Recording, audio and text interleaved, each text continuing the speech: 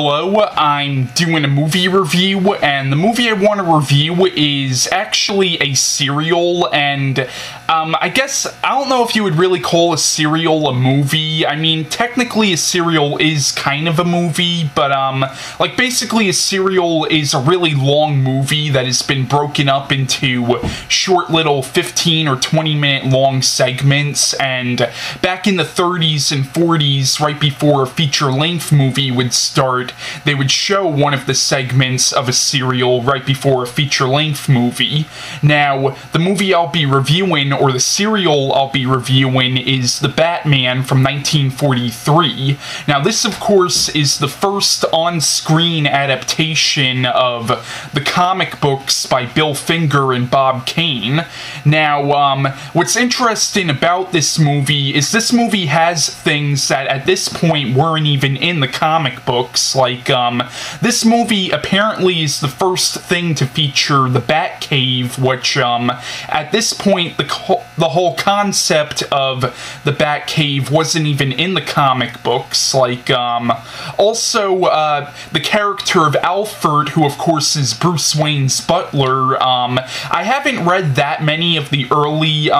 comic books by Bill Finger and Bob Kane, but, apparently in the earlier ones, I believe Alfred was a little overweight, or,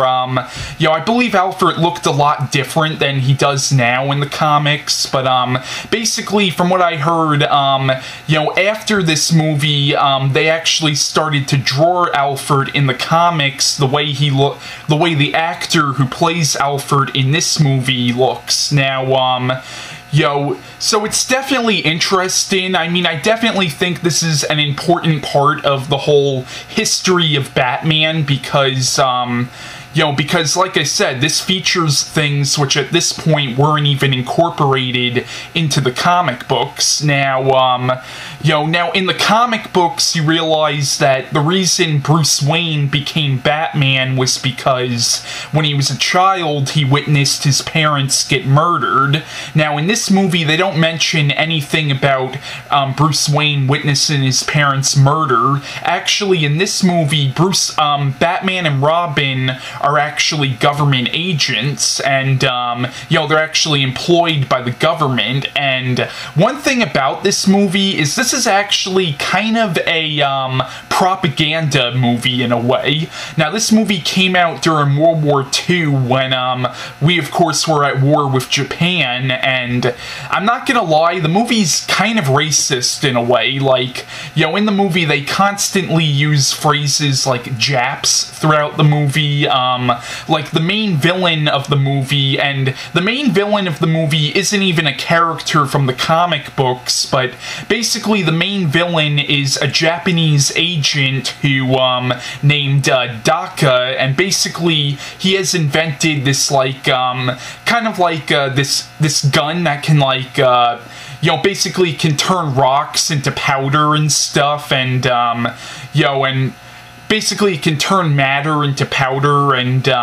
what happens is this Japanese agent, he actually has this device that can turn people into zombies, and he wants to turn Americans into zombies and wants to help Japan win the war and stuff, and there's a lot of propaganda throughout this movie, and in the movie, Batman doesn't realize till towards the end of it that the person behind all of this is in fact a Japanese person, and actually in the movie, when he finds out that it's a Japanese person, he actually is like, oh, a Jap! It's like, the movie is kind of racist, but you gotta understand, though, and I'm not saying this makes it right, but, the movie is kind of a product of its time, though. Like, at this time, we were at war with Japan, so, I mean, I'm not saying it makes it right, but, this movie is definitely a product of its time, but I can definitely understand somebody watching this now and being offended by it, but I will say, like, I can understand why a person would not like this movie. I can understand a person being offended by this, and, I can understand also, if you're watching, like, if you're watching all the serialized shorts in a row, it can seem kind of tedious because each segment of this ends on a cliffhanger, and and I can see some people finding that to be a little tedious, but I watched this over the course of some time, so I didn't really find it to be that tedious, but I